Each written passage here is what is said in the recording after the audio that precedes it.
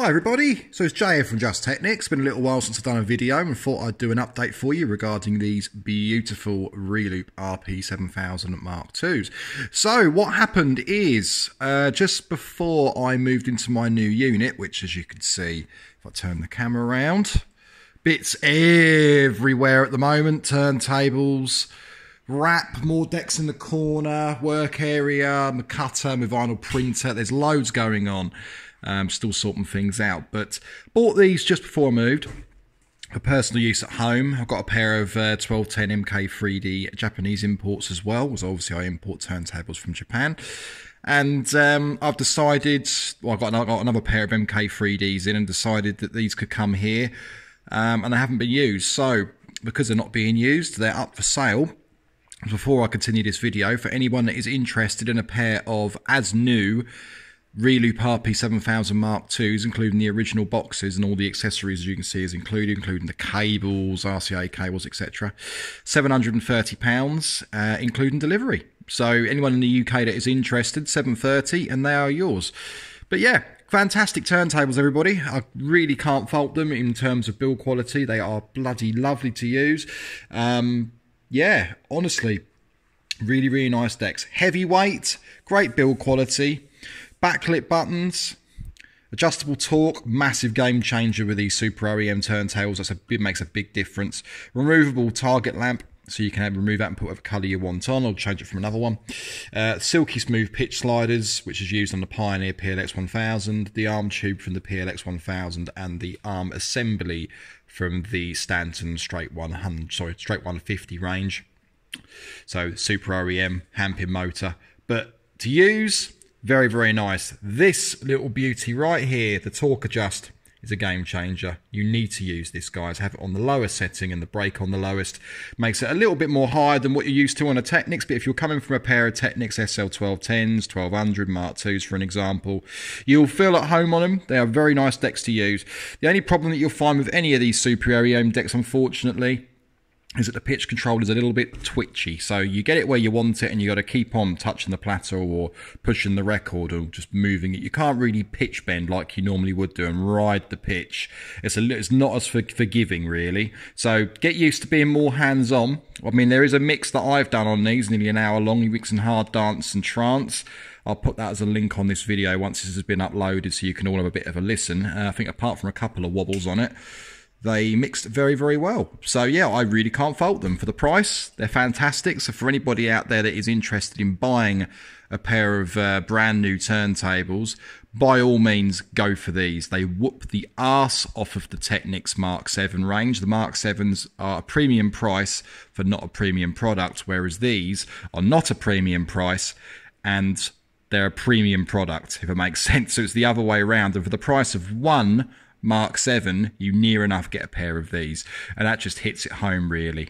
Unless, of course, you want to go for something like this, which is one of my custom SL1200 Mark MK3D that I've literally just finished. You see the arm on the top and doing something with it, but custom wrap designed by me, including all the graphics, with more videos on these at some point.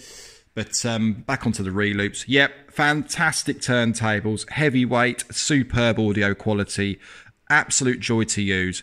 And if you're an absolute Technics purist, you really need to give these a go. You'll change your mind. They are lovely turntables to use. It's about the torque. It's just that torque adjustment. Put it on the lower setting, makes a big deal. Big, big difference. So that's my honest opinion on these turntables. Compared to a Mark 7, they whoop the arse on them. And they look, in my honest opinion, I think they look better as well. They do look better. And when they're brand new out of the box, trust me, they just shine. I mean, you can see they attract a little bit of dust, as you can see. So if you are going to go for something like this, make sure you buy the additional extras. You can buy proper dust covers for these with the bubble on the top. Basically the same as the Technics ones with a bubble, including the hinge kit. And you can buy them separately. They're not very expensive. Makes a big difference. Plus, obviously, you get 78 play, reverse. You can use both as standard without having to do any internal toggle switches like on the Mark 7. They're already on there.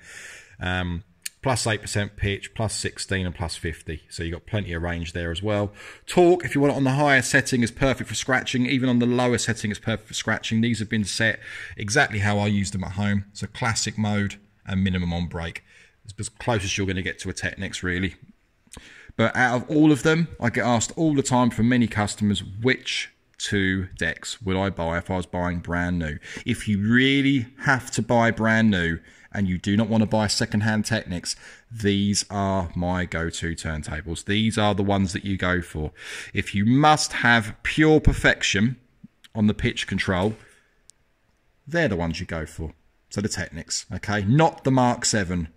Not the Mark 7. I will go all out to say they are the worst turntable now. They're the best ones to mix on digitally, but they're the worst quality, and the support from Panasonic has been horrific. So I'm not impressed at all, and you guys have seen my previous videos. But no, excellent decks, lovely quality, heavyweight, great sound, and a joy to use.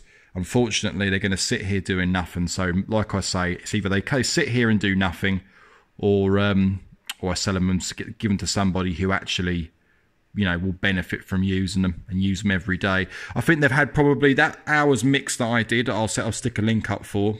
It's probably the longest I think I've used them for. I've owned them since February. So for those that, in fact, yeah, for those that are genuinely interested and looking for a pair of these, as you can see, apart from a little bit of dust, so I moved down here yesterday. Apart from a little bit of dust, they are in mint condition, as new. They include the original boxes, okay, including the external packaging boxes provided by Reloop. So they're direct from Reloop. I bought these on the, I think it was the 5th of February this year, so I haven't had them for very long. And my plans changed. Basically, I've spent an absolute fortune on a vinyl printer. And I decided to make my own custom wraps for a pair of MK3Ds. Had a spare pair of MK3Ds here, so I've got 2 pairs of MK3Ds at home. One of them have a custom Zoom wrap, so it looks really, really tasty. I'll got a video on that at some point for you. But yeah, these just were not going to be used, unfortunately. So my plans had changed, and I thought while they're here, we'll do a review on them. And I did a mix on them as well, so you guys could all actually see the big difference. But yeah, gorgeous decks, look great, especially in black. Much better in black than they were in silver. Much, much better. If anyone out there is undecided on what colour to go for, definitely it's got to be black. 110%. But they're nice and shiny. Look at the platters on them. Even the target lamps, how shiny they are. I really like these decks, guys. I'm going to start doing custom skins for them at some point as well when I get a bit of time. But yeah, for anyone out there who's interested, 730 quid, they're yours. If you're in the UK, that is. Outside the UK is not going to happen purely because of this whole coronavirus thing that is going on. It has ruined everything.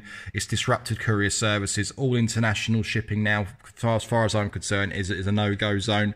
This is for UK only. A pair of them for 730 quid. I think that's a bloody good price. It's a very fair price considering what I paid for them when I bought them. And there we go. Any questions? You know how to get hold of me. Get us on the page if you want, Just Technics on Facebook. Or you can email me, just-technics@outlook.com. Or you can obviously leave me a comment down below. I'll answer any questions that you have regarding this. And as usual, guys, any negative comments, any bad comments or nasty comments will all be removed and you'll be banned from my page permanently. So please do bear that in mind. But thanks for your support as always. There'll be a lot more videos coming now, especially now I'm in the new unit and we're all settled. So just keep on watching, guys. Thanks for your support. Take it easy. I'll speak to you all later.